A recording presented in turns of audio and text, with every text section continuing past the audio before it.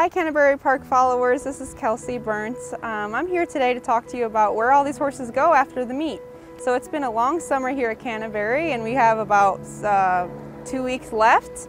The last load of horses should be leaving the end of September. And I get a lot of questions, what happens next? So where do these horses go? There's about 1,000 horses here on the grounds. A lot of these people go back to where they came from, so a home base, or they follow the circuit. So for my barn example, the Joel Berndt barn, we're Chicagoland based. Our home is in Chicago. So our Minnesota breds will get a good break this winter to keep them fresh for the Minnesota meet. The rest of them will go with us to Delta Downs in Vinton, Louisiana, and a lot of them will just get turned out, do nothing, just be a horse. And then there's that small percentage that are retired from racing and no longer going to make it.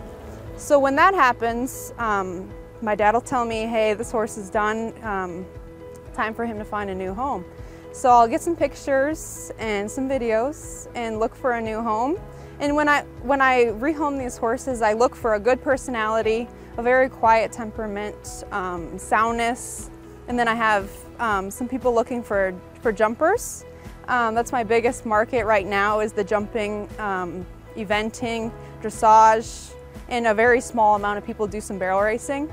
Honestly, most people are on the East Coast looking for these horses, and unfortunately we're in the Midwest, so they usually have to buy or FaceTime with me and call me, and then we kind of make a deal, and then I put them on a trailer and send them their way, which sounds a little intimidating to most people, but once you make a good connection and get to know some people and a lot of mutual friends, they recommend, Kelsey's got lots of horses for sale, check her out.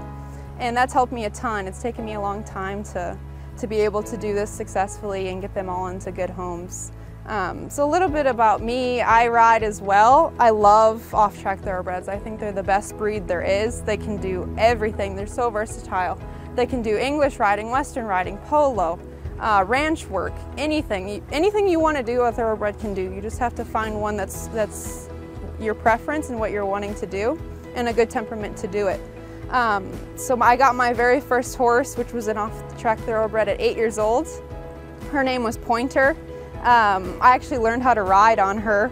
My dad got her for me and put me in a round pen and said, figure it out. And I did. I don't recommend that to everybody because it is a bit challenging if you don't know what you're doing. But luckily he guided me and I learned, and she taught me, and we kind of grew together. But she was my first one, and I'm 24 now, and I've had about 15 off-the-track thoroughbreds.